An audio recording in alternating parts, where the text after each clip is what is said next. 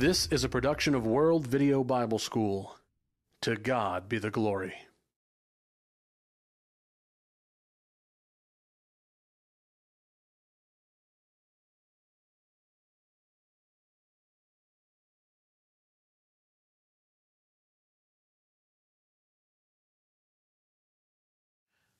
We live in a world that is beset by what some have called angel mania.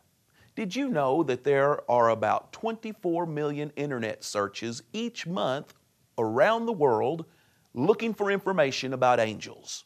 In addition, there have been hundreds of books, documentaries, movies, articles, websites, and television shows devoted to the subject of angels. Sadly, there is too much misinformation and false doctrine on the subject, and there has been too little sound biblical teaching on angels. In 1994, Time magazine released a survey where they discovered that 69% of Americans believe in angels, 46% believe they have a guardian angel, and 32% believe they have had a personal encounter with an angel.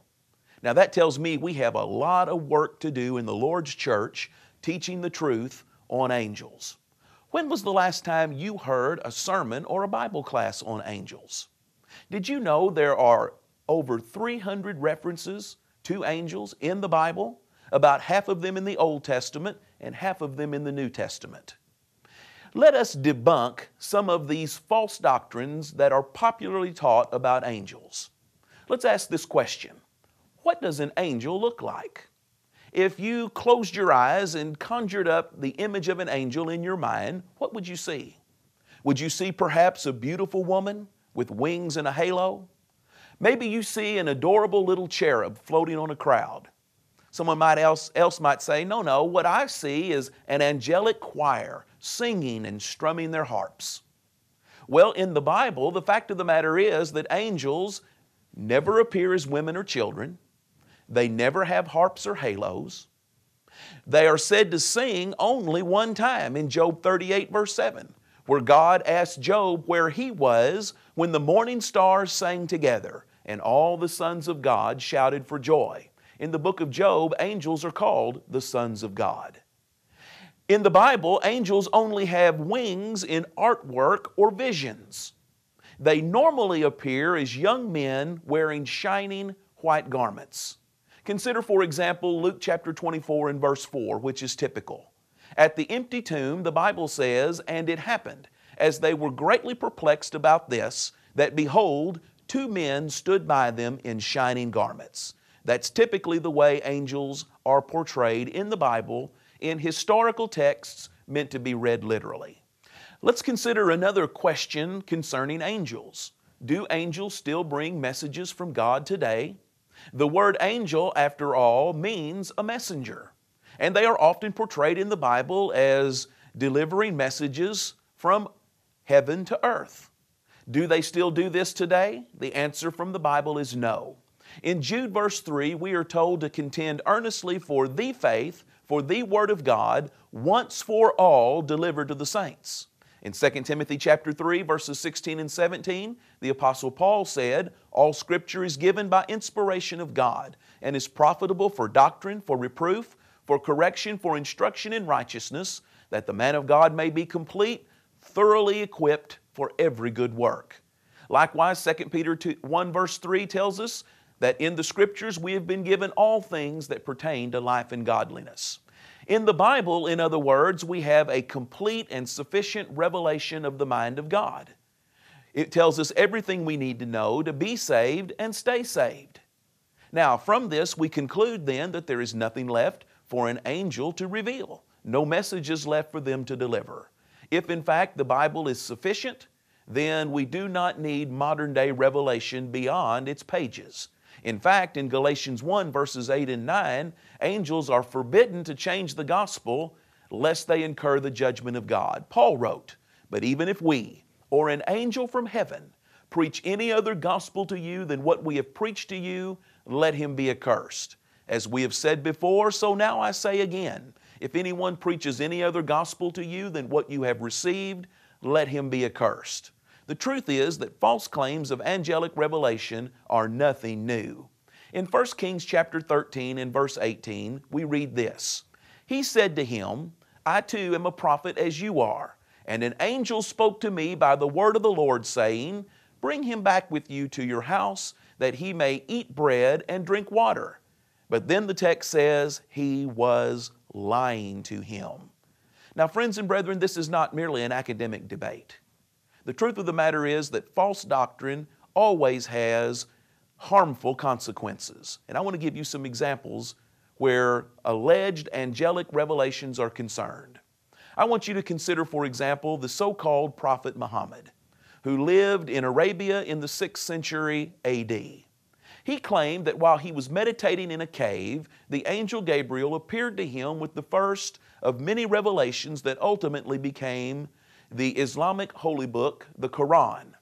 Think for a moment about the rivers of blood that have been shed, the many people that have been injured and killed because of these false claims of angelic revelation. And friends, it goes down to this very day, to the World Trade Center attacks perpetrated by Muslim extremists. Let me give you a second example.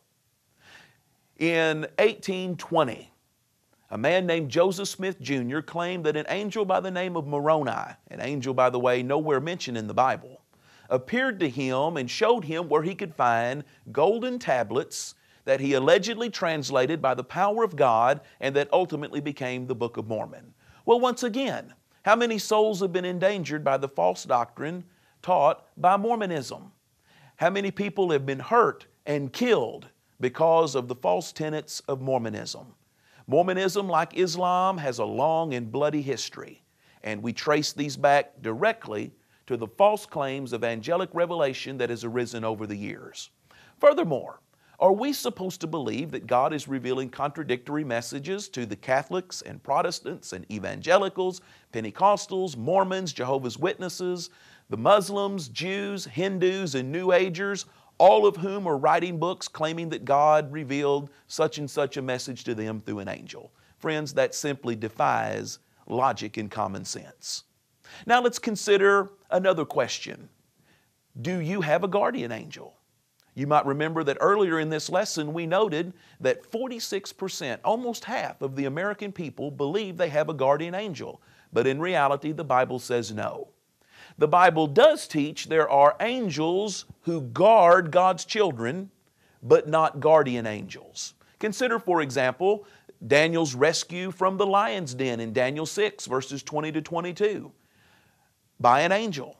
Or the apostles in Acts chapter 5, verses 17 through 21, who were rescued from prison in Jerusalem by an angel.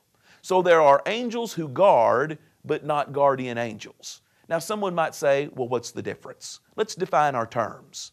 The doctrine of guardian angels says that God assigns an angel to people to guide, guard, and direct them, separate and apart from the Scriptures. Catholics believe that every person, good or bad, has a guardian angel. Protestants believe that only children and Christians have guardian angels. Muslims believe that two angels follow you around wherever you go, one recording your good deeds and the other recording your bad deeds. On the day of judgment, these two angels make their report to Allah, and if the good deeds outweigh the bad deeds, then you're admitted into heaven. Otherwise, you're banished to hell. There is a version of the guardian angel doctrine that appears in Judaism and Hinduism, and even we in Churches of Christ have debated this issue. Some older scholars in the Restoration movement believed in a form of the guardian angel doctrine. They believed that God assigned angels to watch over people, but they rejected the idea that they provided any direct guidance separate from the Scriptures. This would include very well-known writers and preachers such as Alexander Campbell, J.W. McGarvey, B.W. Johnson, or in our own day, Brother Charles Hodge. Liberal writers among us today, however, such as Joe Beam in his book Seeing the Unseen, accept the sectarian view of guardian angels, that they do indeed offer guidance separate and apart from the Scriptures. Now let's consider some logical and biblical objections to the doctrine of guardian angels. First, it is unreasonable. If it is the case that every person or every believer or every child has a guardian angel, why would anyone get hurt or sick or die? The truth of the matter is that in the Bible, angels never fail in the task God has assigned to them. If someone gets hurt, did their guardian angel fail? That's an unreasonable view. It is also unbiblical. There is no clear scriptural support for the doctrine of guardian angels, and its advocates admit this. I want you to consider this quote from a website called AmericanCatholic.org, an article written in 2010. They said the concept of an angel assigned to guard and nurture each human being is a development of Catholic doctrine and piety based on Scripture, but not directly drawn from it. There are some passages in the Bible that are taken out of context to attempt to prove the doctrine of guardian angels, but it is a fruitless effort. Another objection, it violates human free will. How can we be truly free, as the Bible teaches, if we are being constantly, subconsciously manipulated by angels and demons? Well, we simply would not be free. In the next place, it is a self-contradictory doctrine. Its advocates claim to believe in human free will, but as we just noted, their doctrine implicitly denies it. And finally, it impugns the sufficiency of Scripture. And again, its advocates admit that the need for a guardian angel is seen because the Bible is not enough. One Catholic scholar named Raymond Regami said this: "The rule of law is too abstract," by which he means the Bible. "In his imaginations, amid passions which are in danger of surprising him, God, by means of an angel, introduces images and tendencies leading him to do what is right." Why do you need the help of a guardian angel? Because Scripture is not enough to tell you what to do to go to heaven. Friends, that's simply false. To the extent that people believe they are being guided and directed by guardian angels, to that same extent they will ignore what God has really said, what His angels have really said in the Bible, and souls will be jeopardized by such neglect of the Word of God. Now let's consider another question. Do angels miraculously appear to people today? Many say yes, and many books have been written allegedly documenting these close encounters of the celestial kind.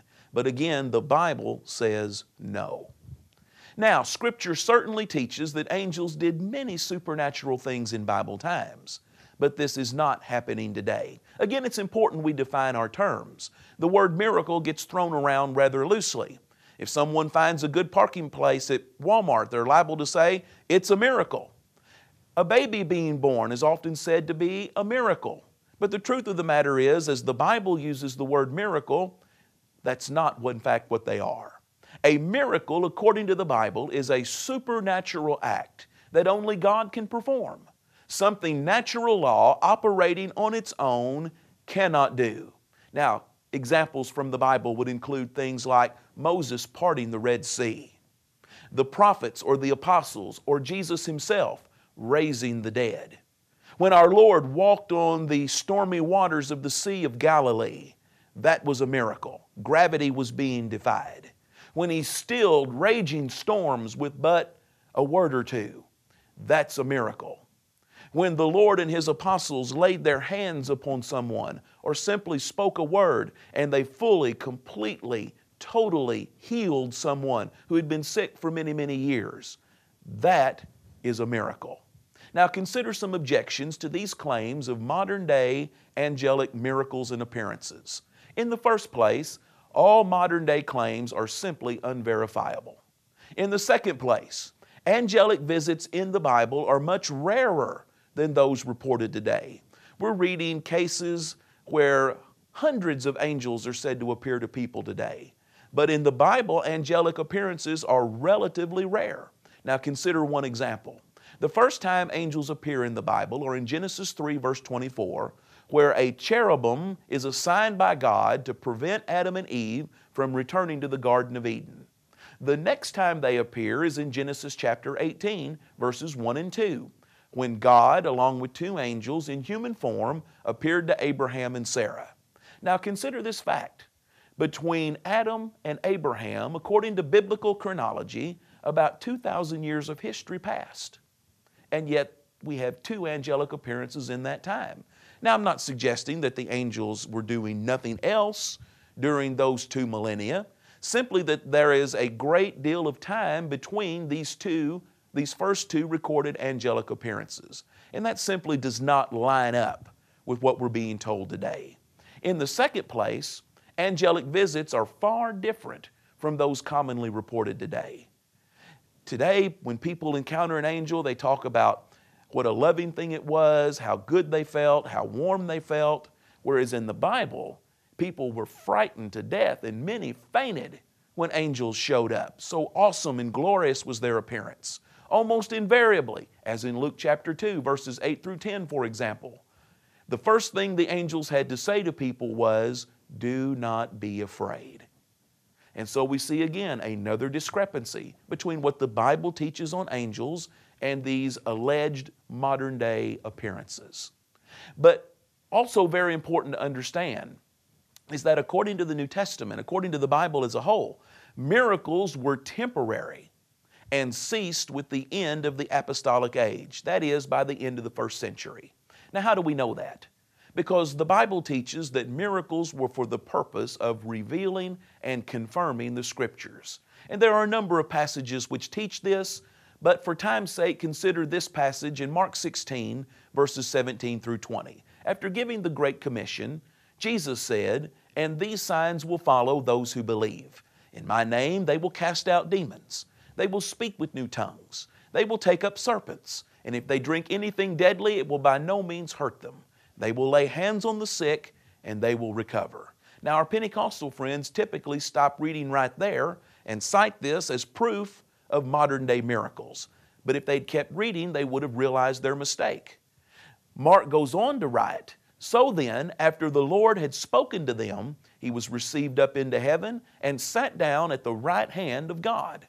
And they went out and preached everywhere," notice it please, "the Lord working with them and confirming the word through the accompanying signs. Amen." The truth of the matter is that many have claimed to be prophets of God over the years. What is the difference between a true prophet and a false prophet?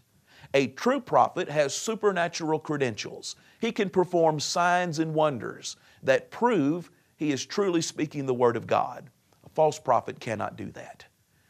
Now, in the second place, we need to realize then that the Bible has been fully revealed and fully confirmed. Again, remember the words of Jude verse 3. "Beloved, while I was very diligent to write to you concerning our common salvation, I found it necessary to write to you, exhorting you to contend earnestly for the faith, for the Word of God, which was once for all delivered to the saints."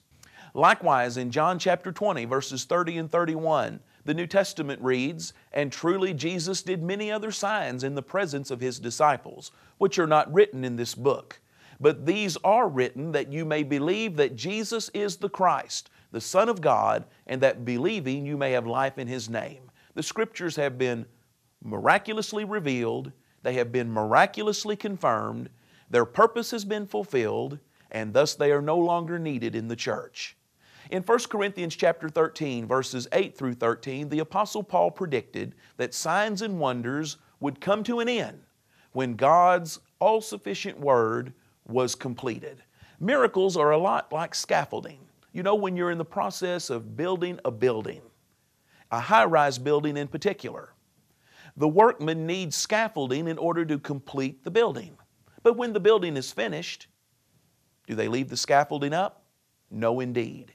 They take them down and put them away. Scaffolding is a temporary tool, just like miracles had a temporary purpose.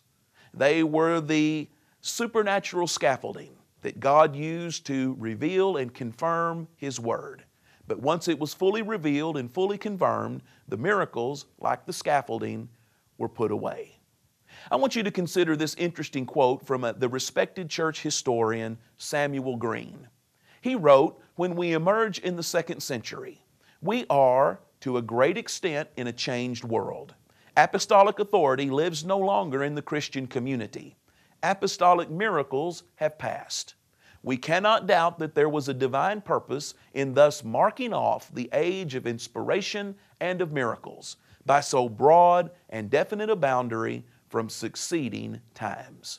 Friends, the truth of the matter is that no one has seen an angel miraculously since the end of the apostolic age. Again, are we to believe that God's angels are miraculously confirming the contradictory doctrines of Catholics and Protestants and Pentecostals and Mormons, Jehovah's Witnesses, Jews, Hindus, and New Agers, all of whom are claiming that they've encountered angels and that angels have performed miracles in their lives? Now let's consider yet another question about angels. Namely, should angels be worshiped? Many in our world today do worship them. Consider, for example, the practice of our Roman Catholic friends. On October the 2nd, they celebrate the Feast of the Guardian Angels. And on September 27th, they have a feast day in honor of the archangels Michael, Gabriel, and Raphael. Now in the Bible, only Michael is identified as an archangel. Gabriel is never given that title, and of course it knows nothing of an angel named Raphael at all. That again is Catholic doctrine. Catholic children are taught a prayer to their guardian angel, and it goes like this: Angel of God, my guardian dear, to whom God's love commits me here, ever this day be at my side, to light and guard and rule and guide. Amen. Now our Catholic friends try to dodge the charge of idolatry by saying that they venerate the angels and the saints and Mary and the Pope, while they reserve their worship for God alone. But this is simply a distinction without a difference. Any dictionary or thesaurus will show you that the words veneration and worship are synonyms. In other words, they mean the same thing. Our New Age friends make gods out of angels, and they even have their own angel churches where they worship them. For example, in Carmel, California, there is the First Church of the Angels. The truth is that Scripture explicitly condemns the worship of angels. In Revelation chapter 19, verse 10, and again in Revelation 22, verses 8 and 9, the Apostle John, overcome with the visions he was shown, tried to worship an angel, and twice he was rebuked for it, told not to do it, and to worship God alone. In Colossians 2, verse 18, the Apostle Paul wrote, "Let no one cheat you of your reward, taking delight in false humility and worship of angels, intruding into those things which he has not seen, vainly puffed up by his fleshly mind." No, friends, angels should not be worshiped or venerated in any sense. Now let's consider one final question. Is Jesus Christ really Michael the Archangel? Jehovah's Witnesses teach this, as well as do other cultic groups who deny the deity of Jesus Christ. They teach he was a created being, and so equate him with Michael. The truth is that Michael the Archangel is mentioned 5 times in the Bible. In Daniel chapter 10, verses 13 and 20, in Daniel chapter 12 and verse 1, in Jude verse 9, and in Revelation chapter 12, verses 7 through 9. In none of these verses, or anywhere else in the Bible for that matter, is he identified as the Son of God. Our Jehovah's Witness friends, however, argue that since Jesus and Michael share certain attributes, they must be identical, but such reasoning is invalid. My dog Lucky, for example, has 2 ears and a tail. My cat Selena also has 2 ears and a tail, but my cat is not my dog and my dog is not my cat. Hebrews chapter 1, verses 1 through 14 clearly shows that Jesus Christ is not an angel. Consider Hebrews 1 verse 4 in particular, where it is said of Christ, having become so much better than the angels, as he has by inheritance obtained a more excellent name than they. No, Jesus Christ is not an angel, not Michael, nor any other. He is their creator, they are his servants. Now, angels certainly do have a role to play in our lives today. In Hebrews chapter 1 verse 14, the inspired writer asks this question of angels: "Are they not all ministering spirits, sent forth to minister for those who will inherit salvation?"